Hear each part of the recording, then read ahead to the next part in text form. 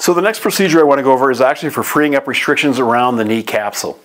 Some of the common things that we've done in the past are just basically working around the capsule itself.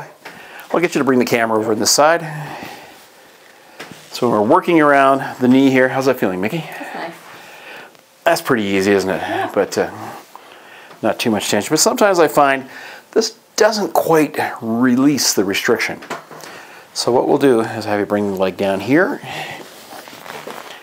And then I'm actually going to go just, I'll start maybe inferior to the capsule here a bit. Not the end of my elbow, but on the forearm here. And take it down into, how are we doing there? Yeah, a lot more movement.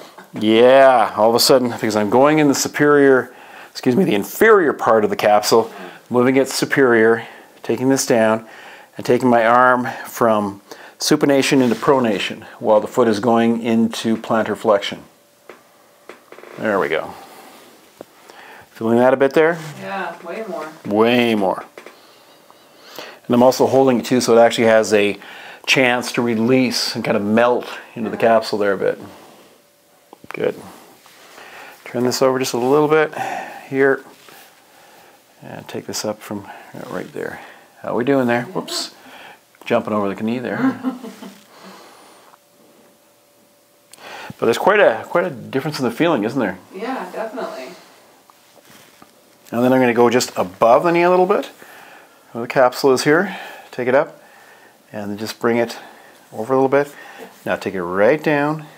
That's tender. Yeah, that's tender. Okay. Do another pass here. Doing okay there? Oh yeah. And then I'm going to take it a little bit more medial. Doing okay? Oh yeah, that's good. Okay, good.